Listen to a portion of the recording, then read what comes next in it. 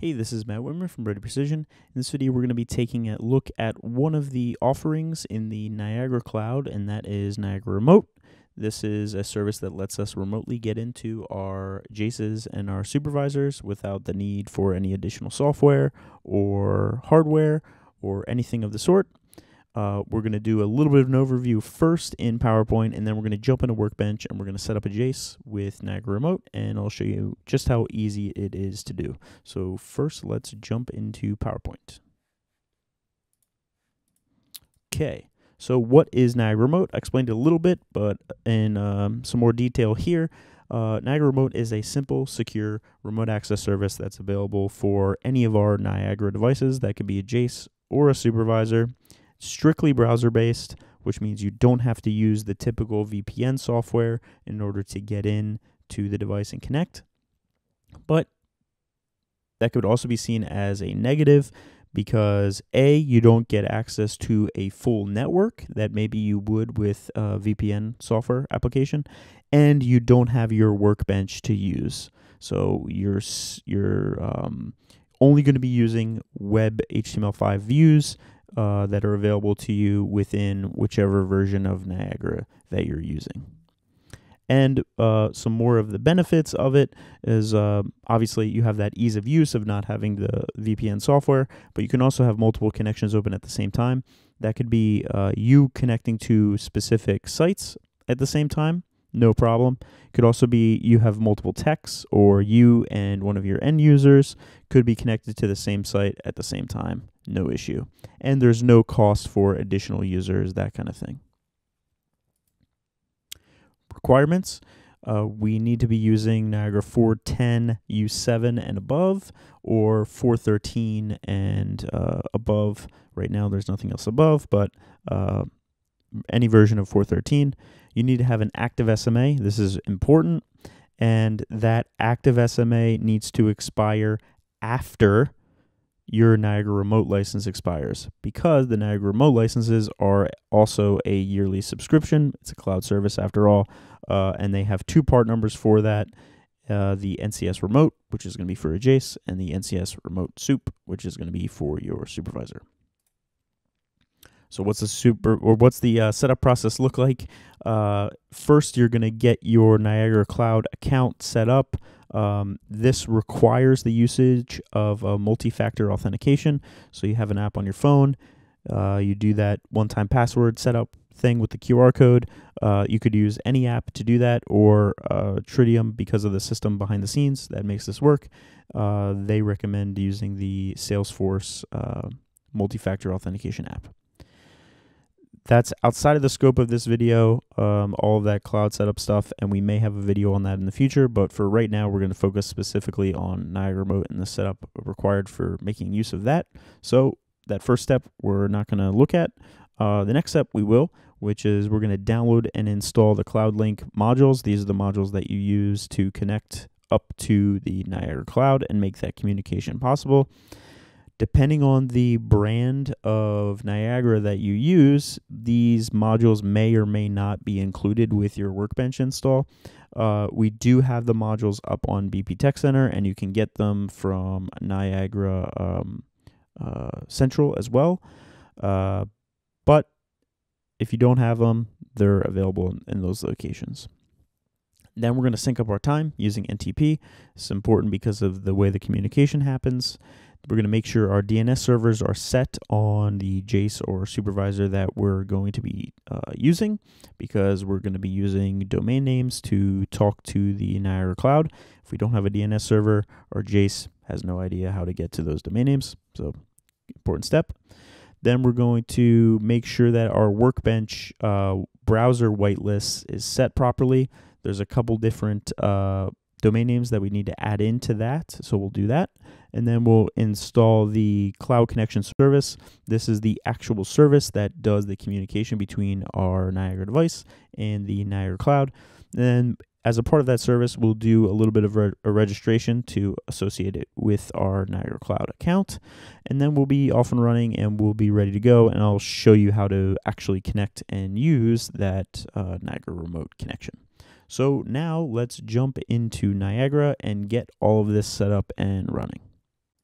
I lied to you slightly. We are out of PowerPoint, but first we're going to jump into a browser and we're going to go to niagaracloud.com and we're going to log in and make sure that we have a project set up for our station to be logging into once we register our device.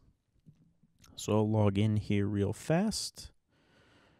And you'll notice it needs to do the two-factor authentication. My password manager handles that for me pretty quickly.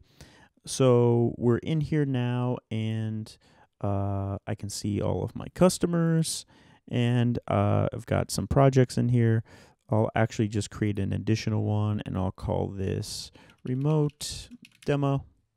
We'll create that, and we're set and ready to go for once we register our device. All right, so the next piece that we're going to do is we're going to jump into Niagara, and we're going to see if we have the correct modules in order to make our cloud connection happen. So I'm going to open up my palette here, and what we're looking for is Cloud Link, and we don't see them here. So we're going to assume that the Honeywell version of Niagara doesn't include the modules that we need. Thankfully, we are a Brody Precision customer, so we can go to bptechcenter.com and I can sign in. And I can go to Brody Precision because this is where we're keeping the Cloud Link modules because they apply to a bunch of different vendors, right? We've got them underneath us and Brody Precision. If I scroll down here to the bottom, there's this Niagara Clouds modules section. And what I'm looking for is 413 because that's the version of Niagara I'm running. I'm going to download that. And I'll just download here. And I'm going to grab all the modules inside. And then go to my version, which is Honeywell 4.13.2 modules, and do a paste. And then I'll close down Workbench and reopen it. So Workbench is back open, and if I go to my palette and I look for Cloud Link, we can see those modules are now available to us, and the one that we actually want is the Cloud Link NCS. So I'm going to open that up so that we're ready to go once we get to that step. But first, we need to open a platform connection to our JACE and log in. And we need to install those modules now out at the JACE. So I'll go into my software manager. It'll do its thing for a moment here to check out all of my modules that I have available and what's available out at the JACE.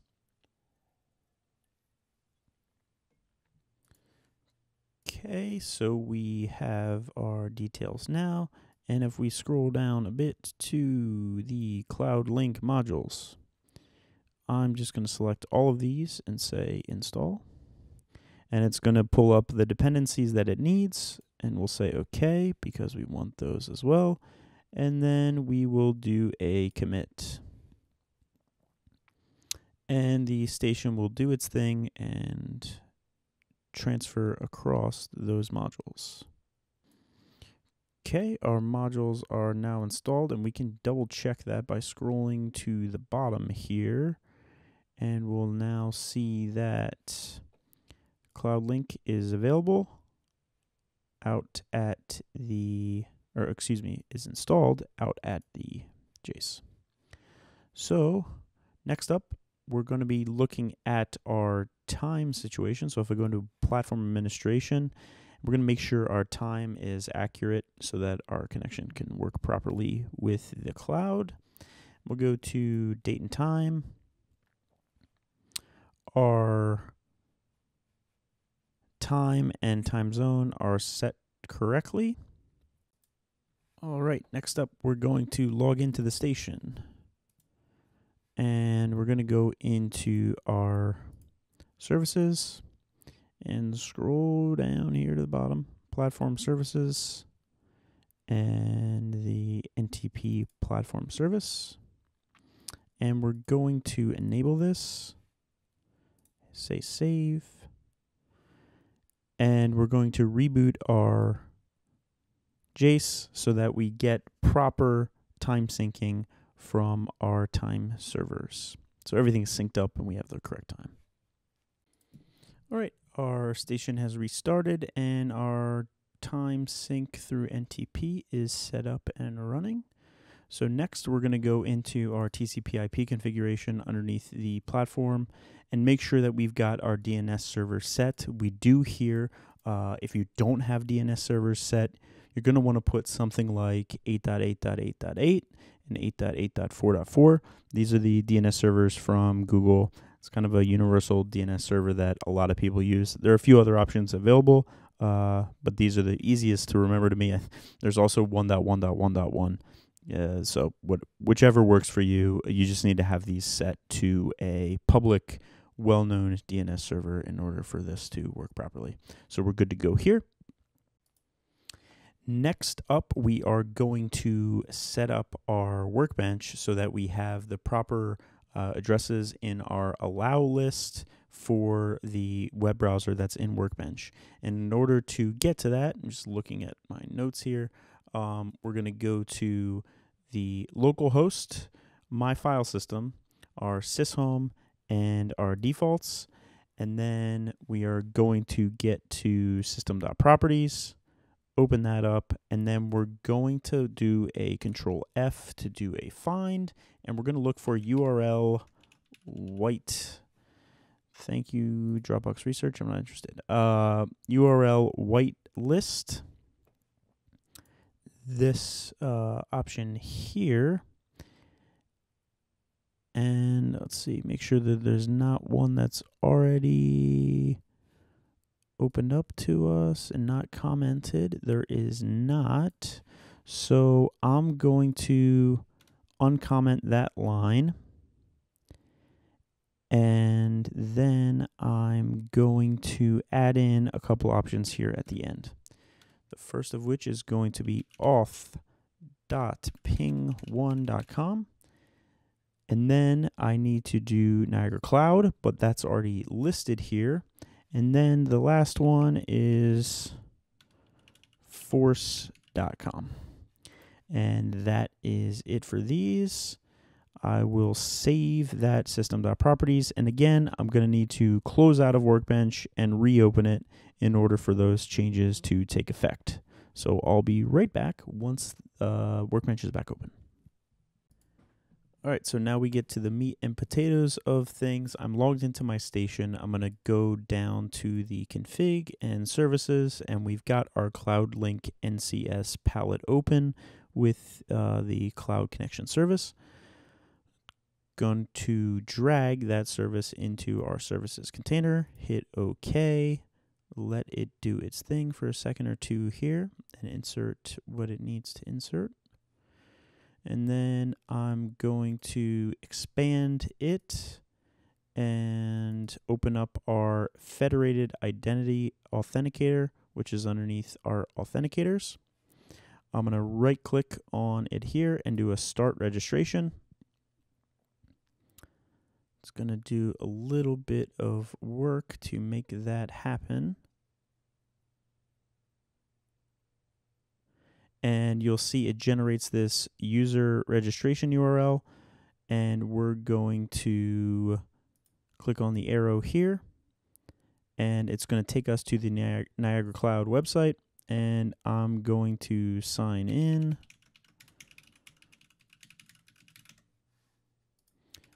Paste that in for my password manager, and then I'm also going to need to paste in my one-time password. And then it's going to say, hey, what's this device called? I'm going to call this my demo Jace. It's going to ask what the project is that this is for. And I'm going to say this is my remote demo. And the location is WC Office or West Conshohocken Office. I'm going to hit done. that Jace is now registered in the Niagara Cloud interface here, you can see. And we're going to jump back now into our station by clicking over here. And we can see that it's registered underneath the registration state. And we're just going to make sure that that authentication comes through as well. And now we're authenticated. And we are good to go. So next, that is all the setup that's required at the Jace. Now we're going to jump into a browser and act as if we're remotely trying to connect into this Jace. All right, so I've logged into the Niagara Cloud in the browser, and I'm going to go to my remote demo project because I know that's where our Jace is located at. And you can see underneath the subscribe services, we've got these three links here to different services that we could take advantage of in the Niagara Cloud. For this demonstration, we're only looking at the remote, so we'll click on remote here, and we should now get, after we log in again, one second, log into Niagara Cloud one more time, just to be sure we are secure. And now we are into our Jace remotely. You can see we've got this special URL that's being used, and I can log in now using the credentials for the Jace.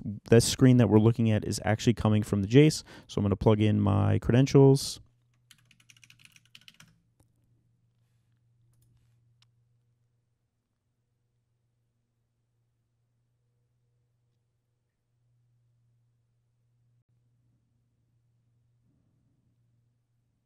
And we're good to go. Everything that you would expect to see as if you were pulling up your Jace directly in a browser connected to the Jace, you can now see remotely from anywhere that has an internet connection, obviously so long as your Jace also has an internet connection. So hopefully that was helpful and informative to you. Just one of the services that's available to us as a part of the Niagara Cloud. We went over the requirements for that, Active SMA being the important one. And we'll have more videos on the Niagara Cloud products here in the future. I really think that this one, as well as the backup services that are available to us, Recover, they call it, are really helpful and valuable services that I think just about any Niagara user can make use of. So if you have any questions or comments, leave them down below. Like and subscribe if you haven't already, and I'll see you in the next video. Thanks.